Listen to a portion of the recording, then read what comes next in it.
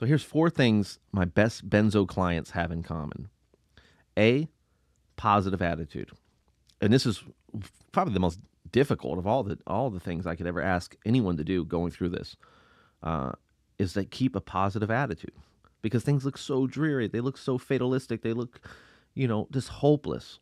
And you don't feel good. You feel horrible. And you're panicking and you have depression and your family don't understand and your job, you might have lost it, and your house. And it's so catastrophic. I know that to keep a positive attitude just seems almost deranged. It's almost silly. It's like, are you serious right now? Keep a positive attitude? I'm going through hell. Hey, I absolutely get it. I've been there. I get it. But a self-defeating attitude is not the answer either. I mean, what is the alternative? Becoming in a blank depressive kind of level, just where you kind of walk around defeated? Is it getting angry? Is it feeling hopeless? I mean, have those things ever helped anybody recover from anything? No, the ones that do the best are the ones that just have this positive attitude. And I mean, they're able to reframe everything in a way that helps them. It's an evolutionary process here. An evolutionary instinct that helps us heal in terms of mental illness and mental health concerns. Its ability to look at your situation and not just see it as a problem or this catastrophic thing. Why did it happen to me? But as a opportunity to heal. To grow, to become a better version of yourself, because growth happens through pain. That's a fact, especially spiritual growth. It doesn't happen when things are going great and the birds are chirping and the sun's out and we're sitting in a field of flowers. No, it happens in hell. That is just the uncomfortable, inconvenient truth of being a human. I mean, that is the existential, crucifix that some of us have to carry, so to speak. Is that our growth most certainly will rely on going through painful situations. Now, I'm not saying your life couldn't have been great without this. I get that. I'm not saying, hey, you should be thankful that this happened to you. No. But what I'm saying is, don't fight the currents. Don't harvest anger. Don't allow yourself to give into that despair. The clients that do the best are the ones that are able to look at the situation and say, look, I'm going through hell, but you know what? I'm going to learn more about myself through this. I'm going to figure out, I had anxiety before taking the benzo. I'm going to conquer that after the benzo. I'm going to show those doctors wrong. And I'm just going to become a stronger person. I'm going to use this time I have to sit down and put a magnifying glass on myself and start highlighting things I never liked, things that I did wrong, things that I could do better, and I'm going to start working on them. I'm going through a process, a cathartic process of refinement and evolution.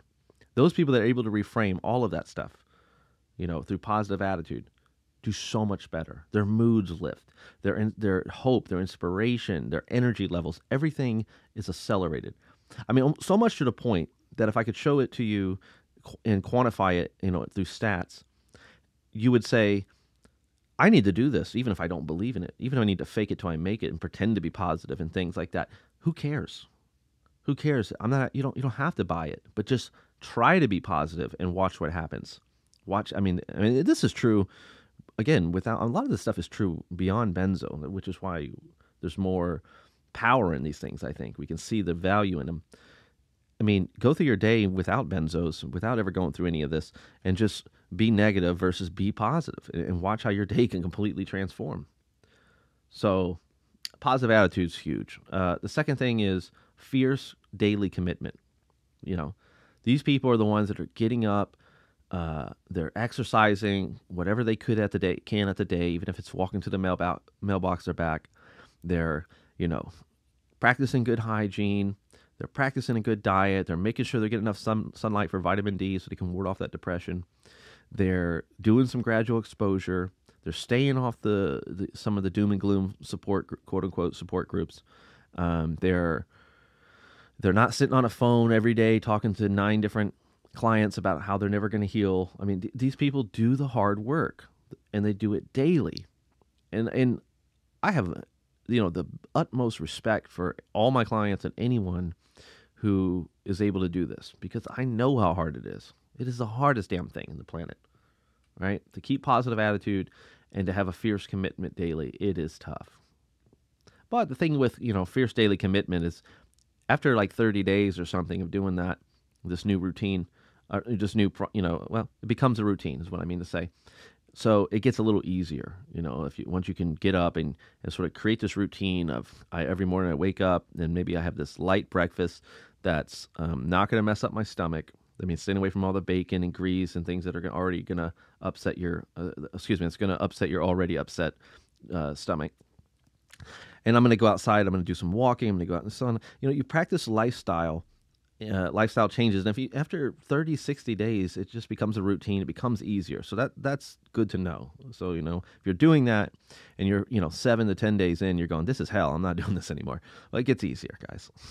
So fierce commitment daily. I can't say enough about that. And abilities to surrender. Ability to surrender is huge. And I don't want to hammer on this one again because I did this and I just talked about this in another video.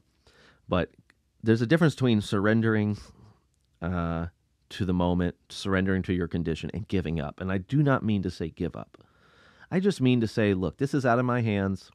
I need to stop fighting mentally and emotionally with things that I cannot change. And I need to focus on the things I can change because there are things I can change. There are things I can be doing. Getting up right now, turn this video off and go sit out in the sunlight for 30 minutes will promote healthy levels of vitamin D and help ward off some of that depression and thereby decrease your overall anxiety and negative symptoms. You can do that right now.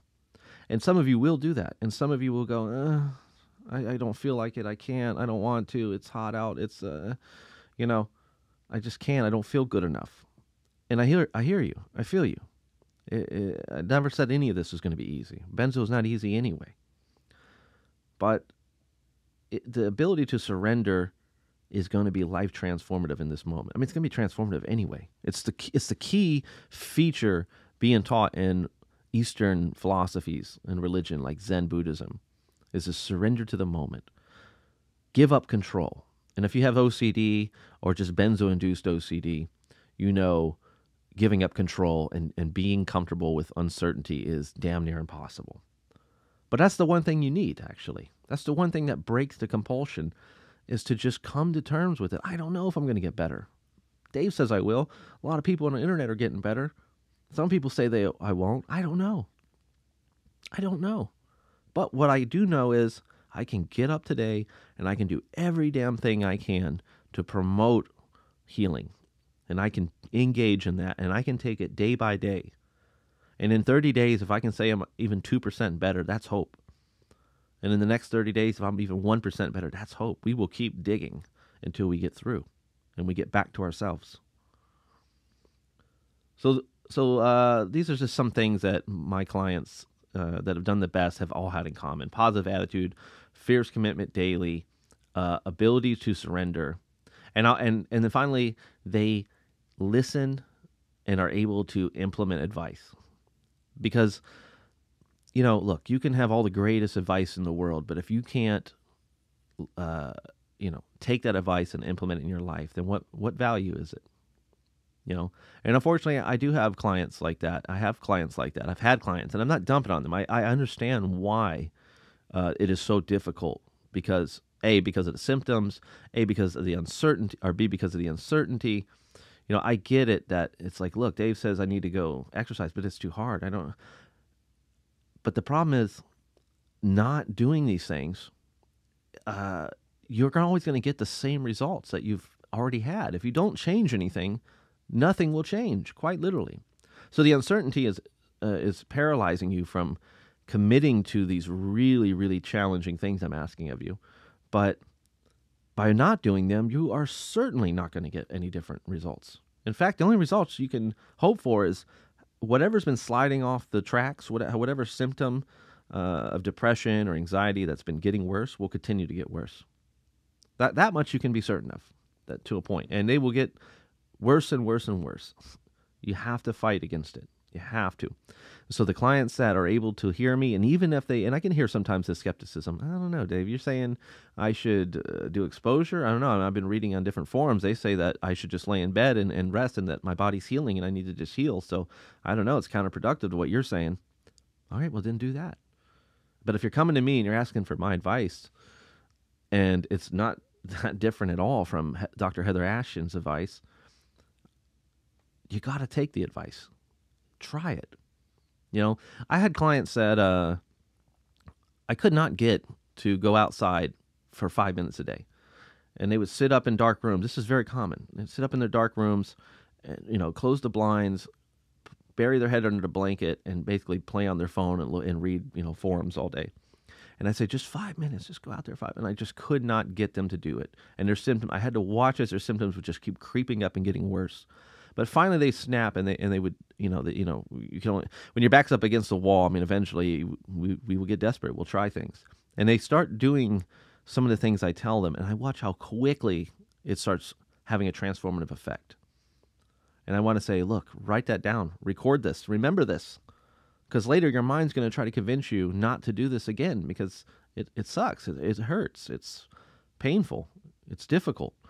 And so our mind's constantly looking for the path of least resistance. So it's going to try to convince us again, Dave's crazy, don't do that. You don't need to sit outside. They'll start telling you lies. Hey, if you try to do exposure, you're probably just going to make yourself worse, right? So to reiterate, 4 things my best clients have in common: positive attitude, fierce commitment daily, ability to surrender, and the ability to hear good advice and then implement that advice. To really take a chance on it, I guess is what I'm trying to tell you. To take a chance on the unknown. Hey everyone, thanks for watching and listening. Please click the like and subscribe button if you enjoyed the content. And be sure to check out my book on Amazon, The Powers Manual, Benzo Guide to Recovery.